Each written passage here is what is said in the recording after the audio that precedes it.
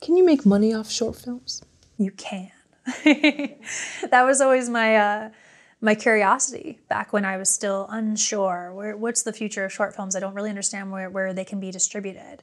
The obvious answer was YouTube. You can absolutely put them up on YouTube. Now, I think many people understand the parameters of YouTube.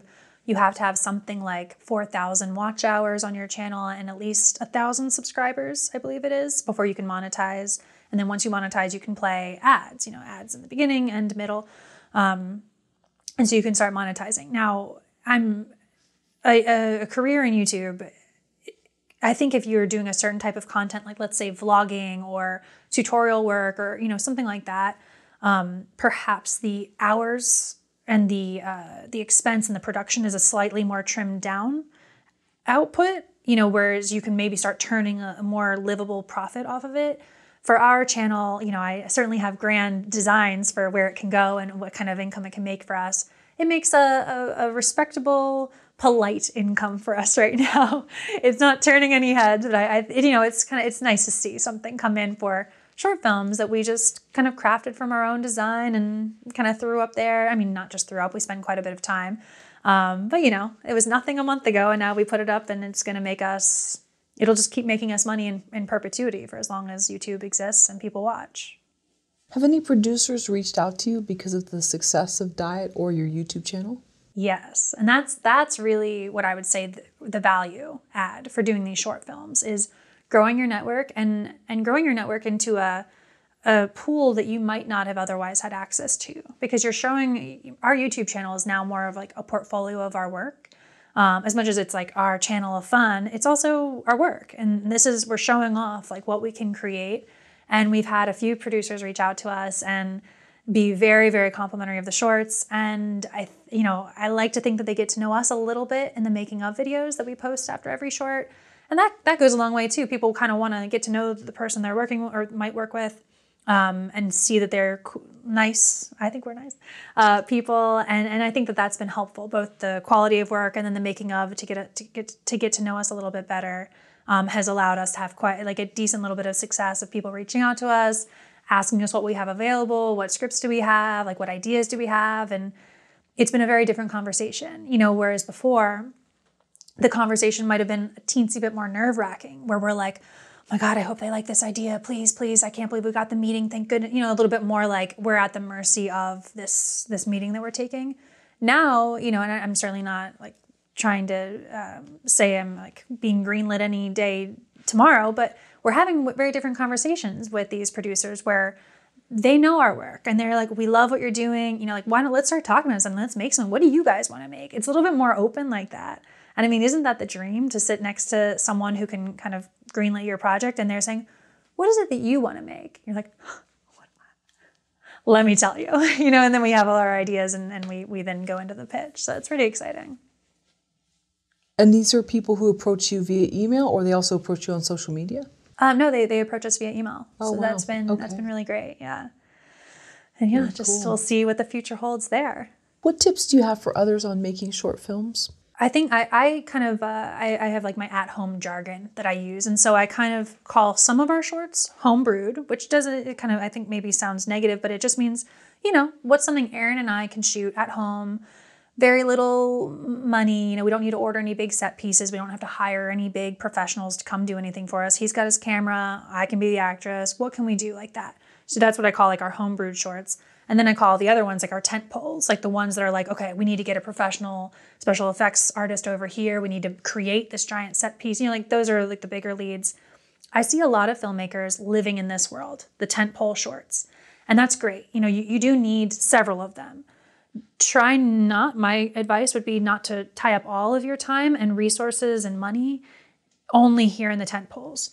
Cast more, irons in the fire by doing some more smaller stories. You can still have a lot of quality. You can tell great stories. If horror is your game or whatever your genre is, you can tell great tight stories in shorts that are homebrewed and put yourself in a box, more of a creative box. Like, okay, I'm going to challenge myself for this short to only spend a maximum of $20, and perhaps that's just going to be your Chipotle order for the day or whatever.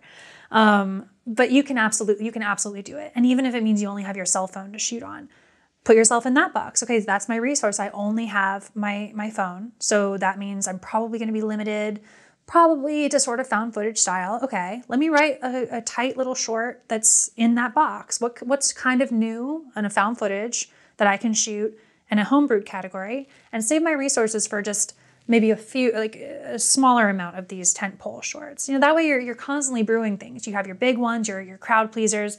You've got your other ones that are still thrilling and exciting. But you're constantly putting out content. You're constantly crafting your skills. You're really sharpening that by working more frequently. You have a marketing background? I do, yes. How has that helped with creating content on YouTube? Well, my background, when I was in college, I kind of went for PR and advertising. And then my first job, I was able to just launch into branding. And branding was everything. That ended up being the wax on, wax off of my career, where all of a sudden I think I'm just building brands and logos and little website, smaller websites for small companies. And then, one day you realize you know karate and you can launch your own production company with your own slick, cohesive branding because you've been doing this for years with other people, and now you get to follow your passion and be a filmmaker.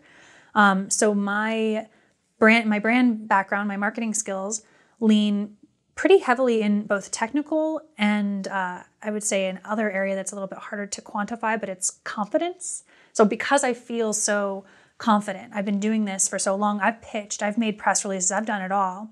I'm like, oh, our channel? No problem. I'll email anyone. I have this confidence to me because I know the metrics. I know exactly what to read. I know exactly if I want to secure a brand deal, what the cost per milli should be. It's that information is constantly up here and it's always present in my mind. And so I do think that branding transcends to our features, our production company, and our YouTube channel.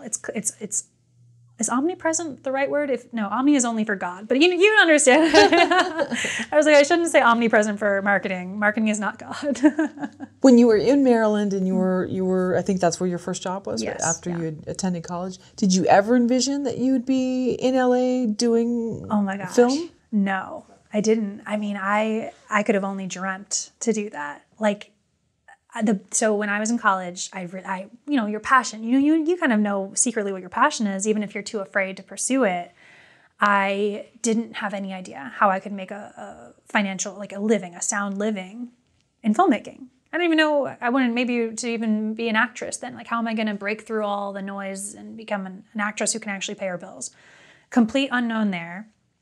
So in college, I thought, well, I can still be kind of creative in advertising. Advertising, I might be lucky enough to work at an ad agency and craft commercials, and maybe I can, storyboard some commercials. Maybe I can script some of them. That would have been at the time my highest possible thought that I could have achieved, which I think now kind of sounds a little sad because I should have always believed in myself and believed that anything was possible. But there's just the hard truth of reality. No one else is going to pay my rent. I need to pay these bills, and I need to have savings. That's life. That's the truth of life. It's how am I going to make this living? And so anyways, it was kind of like a series of unfortunate events that allowed me to even come out to California, the biggest blessing in my entire life. I happened to get the company was downsized. So my almost entire department was downsized, and eventually I was let go. Or I guess downsize is the right word. And then it was right around Thanksgiving. I lived in Baltimore, so their homes are they're called row homes because they're all kind of squished together.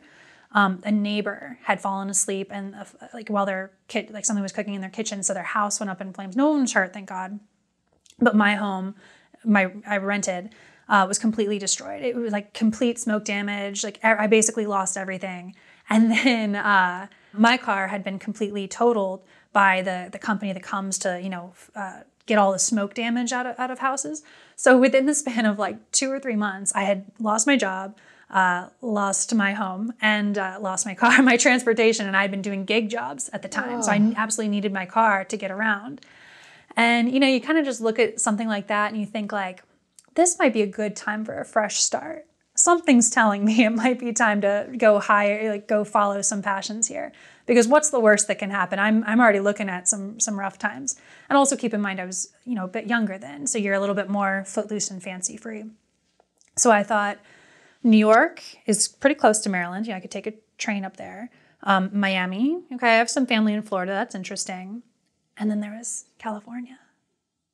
I didn't know anyone in California. California, if someone even told me that they visited California, I thought they were the coolest person in the entire universe. The idea that I could live in California, that was the brave move. I was like, I must do it. You must follow, do it. It's scary, but do it.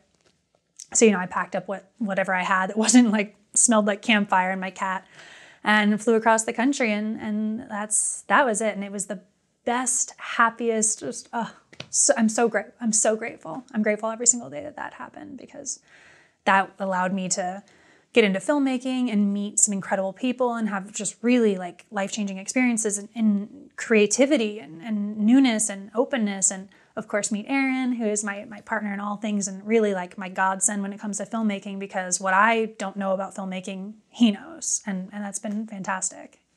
And your Instagram hadn't grown it at that point. So no. I think I had a picture of a hot chocolate and my cat on my Instagram at the time. That was about it. Yeah.